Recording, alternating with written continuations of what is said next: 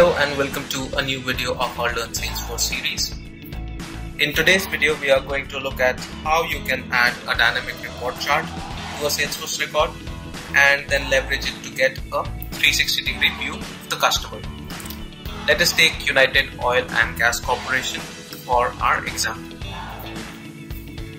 So typically, the ability to have a 360-degree view would be limited to your related lists or any roll-up summary fields that you may have created on opportunities or orders.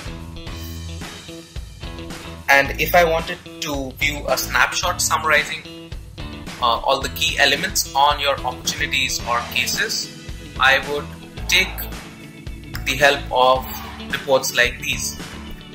So this is a report that we have configured for this particular video. It gives a monthly split of the expected and realized revenue. Now, if you want to see a snapshot version of it for an account, you would either summarize this report on account name, which may or may not work based on the number of accounts and opportunities that you have in the system. The second way you would do it is basically filter on the account name and run a report, filtered report for that particular account. Now imagine doing that for different accounts and for all the different reports that you would want to analyze on that particular account. That's a lot of clicks and time.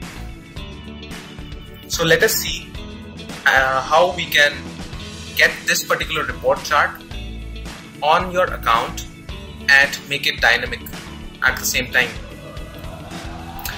Once we go back to our account and click on edit page, we'll search for report chart component and place it just above our related quick links section. We'll also choose a report. Now by default, this gives the first report available in the alphabetical order. We'll choose expected and realized revenue report. Now if you see the chart that is appearing over here, it's actually the same chart that was there in my base report. It does not give you a chart which is filtered for the particular account we are on. To do so and make it dynamic, we will filter by account ID. This will filter out the chart and we'll click on save. Once we do that and go back to our account, you would now see the snapshot of the expected and realized revenue for different months appearing. So you have a quick view of the opportunities that were closed won or maybe are in the stage of final negotiation, as well as what is in the pipeline for the coming months. And this particular component will be different for different accounts. So if I navigate to another account and open that, the report or chart that you will see over here will be for those particular records. Now there's one more thing that we have over here that's called view report. Now if I click on this, you will not just navigate to the base report of this particular chart, but it will already be filtered for that account where you navigated from. So I navigated from United Oil and Gas Corporation account. It had 12 opportunities corresponding to it, and I have data only corresponding to those 12 opportunities. And if I go and click on the filters, you would see that the account ID is already filtered for that particular account.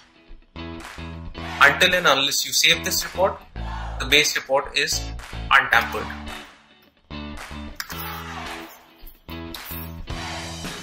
Now you can repeat these steps for different report charts which may be configured on reports on, say, orders or cases, or maybe complex reports which are on different objects.